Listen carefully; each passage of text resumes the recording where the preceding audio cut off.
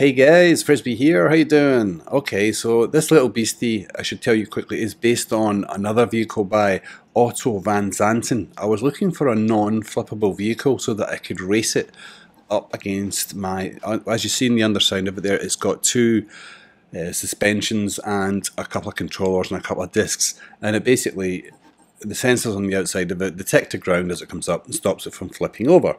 Now, it turns out it wasn't very good for the race that I was planning, but I still thought you'd be interested in seeing it going as we head up to that, because it's a cracking little vehicle and it drives like a dream. So, as you can see in the distance there, we have built a racetrack, and the idea is we're going to race this human powered vehicle against an AI vehicle, self-driving car that I've built, and we'll see how we get on. But first off, we'll have a little look at my raceway in the desert here. Now I'll just pull up the beast. What do you think of paint tool? Pretty cool, huh? Even if you just use it subtly like this. Now, while I was rendering my last video on this subject, I put a note in the video saying that I had already developed another machine that was even faster on corners and could tear around the place. And that's exactly what happened. So I've developed that even further and then built this racetrack in which I intend to race these two vehicles against each other. So just to explain, this is the original one that I had recorded last week. I just put up some boxes and then quickly flung this thing together, and as you can see, it copes with the bends a lot better than what the other ones did, and it will snake left and right through a chicane, and it gets up enough speed for the smoke and grass effect to come off the wheels. There you go. So in this one, I've got it running slow here, we'll speed that up in a minute. In this one, you can see all the electronics and everything else is underneath, and the whole body of the machine has been dropped down a good few blocks. I can drop it further than this. This is just the Mark II version. But for now, for raceways, I thought this would be good enough. Now I've put an elbow in that, the probe at the front there, that's the braking probe, that switches the fast engine off. I put an elbow joint in there because someone suggested if you did that, then it can retract itself as it comes up to the barrier if it's going to crash. That didn't get demonstrated so much in this video, but I did test it out and it does work, so I'm going to use it in future cars, but because this one never quite got fast enough to test it, or it never tried to crash in that direction. Then anyway, so what we'll do now is we'll jump up onto the tower here, observation tower, and I'll show you that car that I've just jumped out of, doing like most of a circuit of my brand new racetrack. So I speeded this up to ×2 because we've got a lot to get through. And don't forget to like and subscribe, guys, especially like this week because I'm trying to get this video boosted a little bit. It worked the last time about a month ago when we did that for the bridge builder, so if you can help me out again, get this one boosted up, it'll get it off to a good start. Really appreciate it. Thanks, guys. Okay, check this out, watch. Number 1 engine comes on, then my number 2 engine kicks in, does a wheelie, yes, that's what we want. And it's got a bit more zoom now, so we're back to normal speed filming. And only downside is when it comes into the corners, it does manage them okay, but it overcompensates. And overcompensates like crazy and ends up flipping itself. But that was okay, that was the outer limits of what I can handle with those settings. So all I had to do was find somewhere in between and we could go for a quick race. Now there's no way I was going to lose against this thing because the other car's twice as fast. So the idea was to try and get as many laps in, as to try and lap it as many times as possible, and just see how we get on with that. But as you can see, this beastie's doing alright here on its own. It's got getting pretty much all the way around the track now, unaided. Right. So what I think we'll do here is we just dial it down a little bit. As you can see, it'll conveniently turn itself over for us. And we'll just make a quick adjustment, just so that it doesn't flip quite so badly on the corners, and then we'll be good to start racing, and we'll see how that goes. Alrighty, here we go. Now, like I said, the sensor system, or the non-flipping system in this car just didn't behave itself, because when it's got barriers to either side, it was picking them up no matter how much I tucked it in, and it became unstable. So I just pointed the sensors at the sky and went for it manually. So here we go.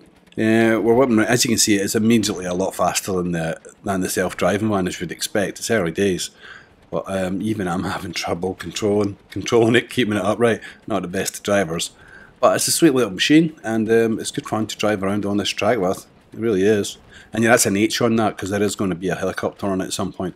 Yeah, this track's going to get developed up. I think it's going to get extended and widened in some parts because it's too narrow for any kind of human-sized machine. But it's okay. The purposes for this one. So, alright, we're just about happy with this fella here now. I think I can just about hold it together for a couple of laps. And we'll go toe to toe with the AI. Just as soon as we get around this bend. The first thing I thought of was a roll and start for the AI car, because I thought I would get it underway, make sure I was happy with it, then just jump out and run over to the little race car and then zip ahead of it and then set about the business of overtaking and lapping it a few times. But I just didn't set it up right, it wasn't properly thought out, and then I crunched my way on the track like this and then promptly crashed, and then the machine comes up behind me and it's just a mangled, twisted metal, and messed that one up. Alright, no problem. Plan number 2 was to get both of the machines. We'll put my machine first of all at a safe distance and then get hold of the other machine, but this time leave it up on the lift. Better idea. And we'll just park it somewhere and switch on the engines so that when I get into my car, all I have to do is drop the lift somewhere and the AI car will start. Make sense? Yeah, so like I say, all I have to do here is switch the engine on and then run away from it. There we go, and we're good to go. As soon as I drop the lift, that car will start and I can zoom away in mines. Drop, run, grab, and go. And now we have a race. Yay! So immediately, as soon as I start racing, I feel the pressure right away and my skills just go to hell in a handcart. And alright. You know what, I forgot about those sensors picking up that ceiling. I only just noticed that this time as you go through there. Right, I should just have switched the sensors off. That was dumb, pointing them upwards, because the tunnel sets it off a little bit as you go through. Not to worry. So there you go. We've done one lap and you can see that fella's just coming out of the tunnel. So we're looking good here. We'll zip round one more time. If we can do that, keep it on the road. Okay, and there it is. Now,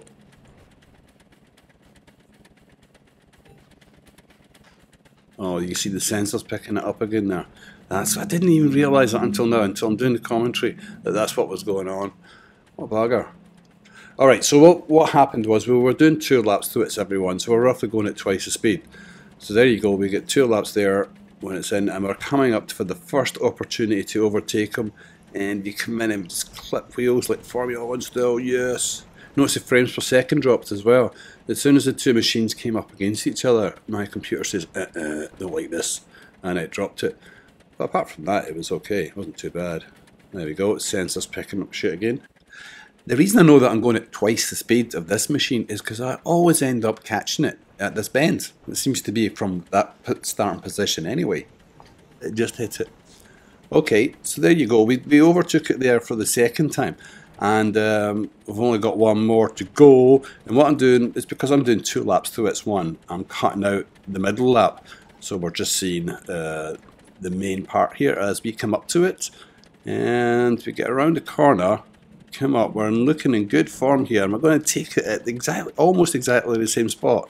And I can swooshing round, and I think I can get through, I can't get through, smack. And that's like, how many times have you seen that happen in Formula 1? And the guy says, I was holding the racing line, it's not my fault, he shouldn't have come in, he should have checked his mirrors. I don't know, you hear that one a lot, you hear it every year almost, in fact, so there we go. I think I'll just beat a hasty retreat, go and check if the guy's okay. There's no guy, fine, get back in the car and bugger off.